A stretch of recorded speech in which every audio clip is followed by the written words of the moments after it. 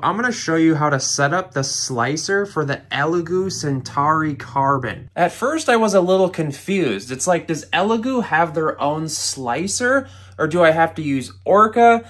I know for sure I'm not going to use something like Bamboo Studio because they kind of have that on lockdown. And we're going to answer all those questions in today's video because chances are you probably just bought one of these and you're setting it up. So what I did was I jumped into Google and I searched for Elegoo slicer and I find the answer to this, right? And I got kind of confused because there's multiple slicers and I was like, what? So then I just jumped into ChatGPT and just asked it, is there multiple slicers and what are the differences? And it kind of broke this down for me. It said, if you're doing resin printing, Elegoo Satellite is that slicer. And if you're doing filament FDM printing, it's just called Elegoo Slicer. So what I'll do is I'll throw the exact link down below because it is this one right here. Then you have to click on 3D printing softwares. What I'll do is I'll put the exact link in the description down below. And what you do is then you click on the, if you're looking to download this on Windows, click on that version for the slicing software.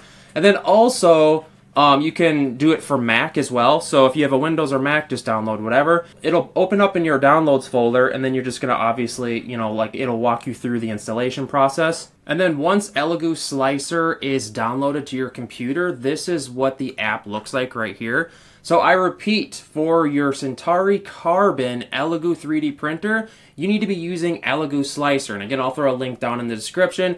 This might seem too obvious to some, but I had issues with this. So then just double click on it and open it. Then what is probably going to happen is you are going to need to update it. A lot of times these download and then they're going to update, right?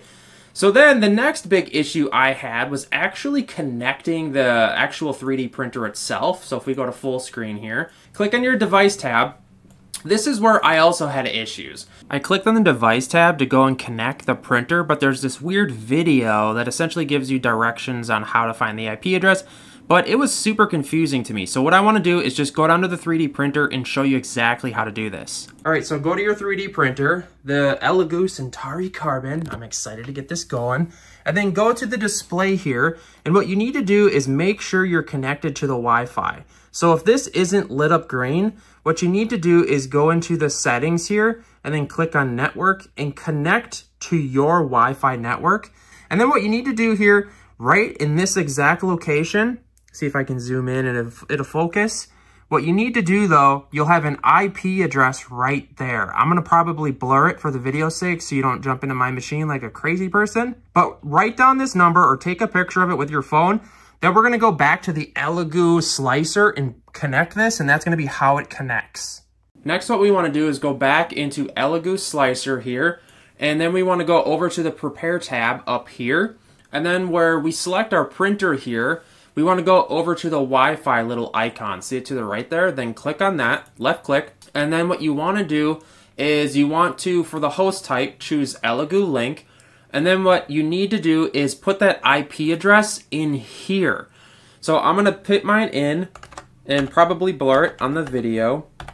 And then click, you're supposed to click on test, but it doesn't allow you to do that. So I had to figure this out the hard way. So what you need to do is actually left click down here, then click on test, and it says connection to Elegoo link is working correctly. So now the 3D printer is now connected to the Elegoo Slicer that goes with the Elegoo Centauri Carbon.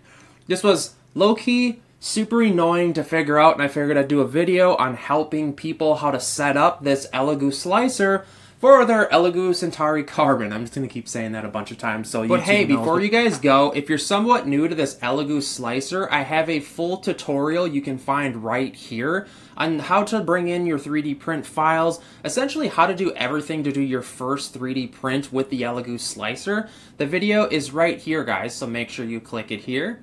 Ha ha ha, and don't forget to subscribe after that. Ha ha ha ha ha.